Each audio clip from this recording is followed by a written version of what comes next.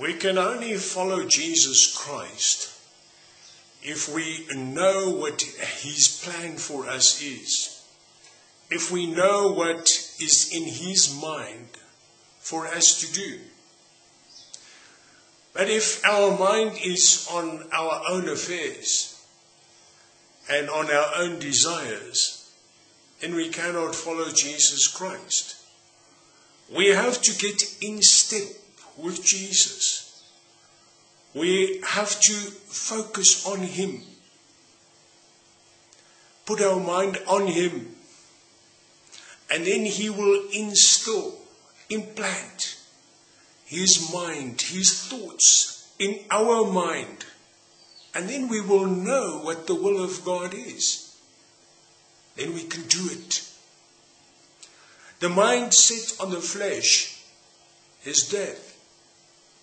But the mind set on Jesus Christ produces life, eternal life. We have to get in step with Jesus and stay in step with him. We need to have the mind of Christ to be able to do his will. We must turn away from sin and from our own thoughts, our own desires, and go after Jesus.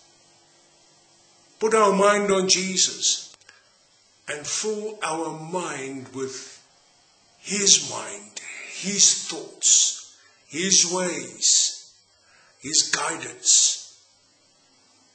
Is our mind on the things of the world, on our own desires, or is our mind on Christ?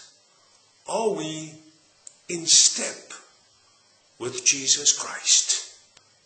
If we do not stay in step with Jesus and keep up with him, we cannot follow him and we will not have eternal life.